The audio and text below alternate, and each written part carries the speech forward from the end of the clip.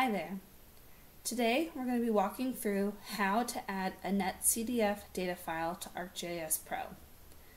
NetCDF, or Network Common Data Form, is a binary file format for storing multidimensional scientific data, or variables, such as temperature, humidity, pressure, wind speed, and direction. Thus, it is a commonly used data format in meteorology, climatology, and GIS applications. Many organizations and scientific groups in different countries have adopted NetCDF as a standard way to represent some forms of scientific data, though it may not be initially clear how to bring this data file into ArcGIS Pro for display. Each of the variables can be displayed through a dimension, such as time, in ArcGIS by making a layer or table view from the NetCDF file. This tutorial is going to walk through how to bring a NetCDF into Pro and display it as a raster file using a simple geoprocessing option. For the purposes of this tutorial, the assumption is that the user has already searched for, located, and/or otherwise acquired their NetCDF file of interest and are ready to bring it into Pro for visualization. This means the file is already downloaded and searchable in a file location of your choice.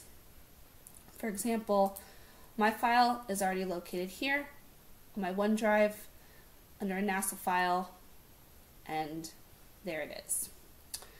For users interested in NASA data, you might consider using Earth Data Search, NASA Worldview, or Earth Data GIS to search for available NetCDFs relevant to your field of study or work. Let's get started. First and foremost, you're going to want to launch ArcGIS Pro.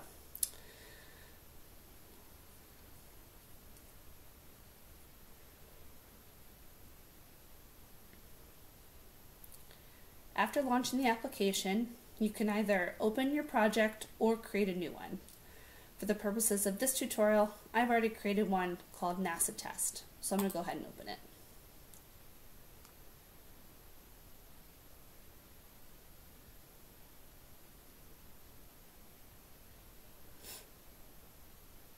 All you'll see here on the map is a simple base map, and I've also brought in a states layer to help with the visualization.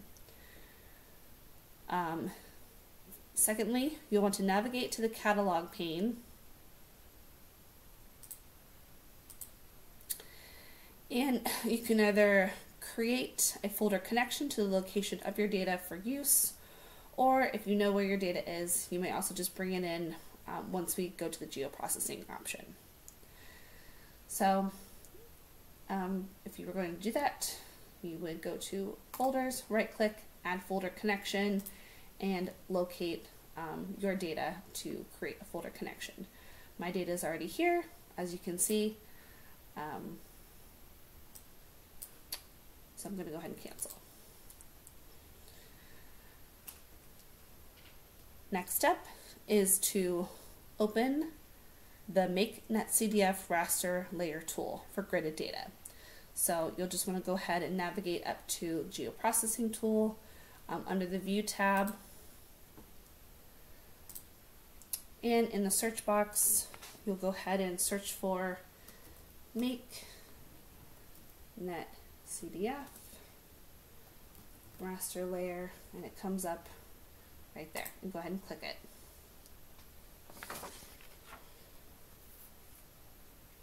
Then the next step is to fill in your parameters. So the input NetCDF file is where you'll go ahead and locate your file of interest.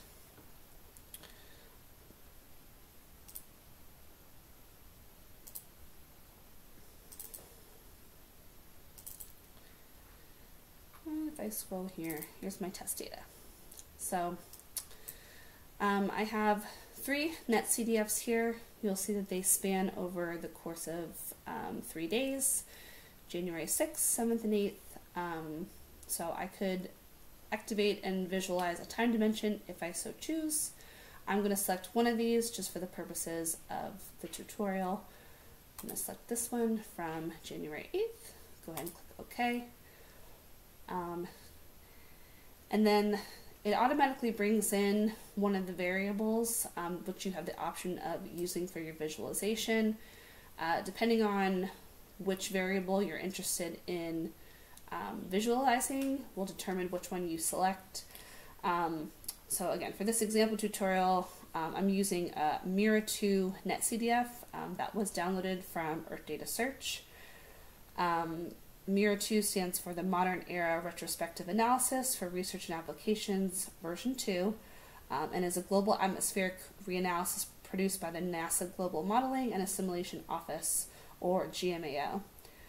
The goals of this data product are to provide a regularly gridded, homogeneous record of the global atmosphere and to incorporate additional aspects of the climate system, including stratospheric ozone and improved land surface representation and cryospheric processes. This type of information is helpful to know just so that as you're bringing in your data and selecting which variable to use in your visualization, you have a better understanding of what the data is actually trying to convey and which one might be the most useful for your purposes. This can be gathered during your initial search for the data, or you can certainly use another search engine to get more information about the variables included. Again, this helps shed light on the best way to display your data. So I'm going to go ahead and just choose one, this T precipitation max. Next, you can choose your dimension values. This is an optional step where you will specify values for dimensions like time or height. For our purposes, the default longitude and latitude is fine. Lastly, you'll want to select a name for your output raster layer. Again, for the purposes here, the default is fine. T precipitation max underscore layer is a fine name. And then depending on which dimensions are available for your variable, you may be able to select band dimension and values, but for our purposes here, the default is fine. And then lastly, you will go ahead and run the tool.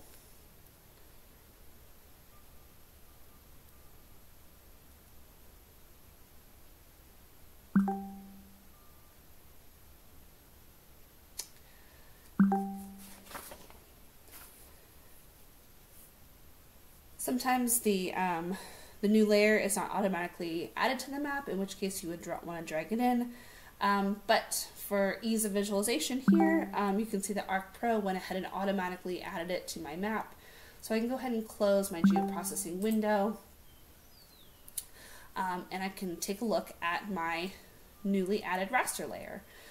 So the MERRA-2 data product is global, so I can zoom out and have a great visualization for this dimension. Again, for the purposes of this, I went ahead and zoomed in on the United States, where I've already brought in that that state boundary vector layer to help with our visualization. Lastly, if this symbology isn't appropriate for your purposes, you can go ahead and right-click on the layer inside the contents pane, go to symbology, and adjust it according to what may be more useful for your visualization.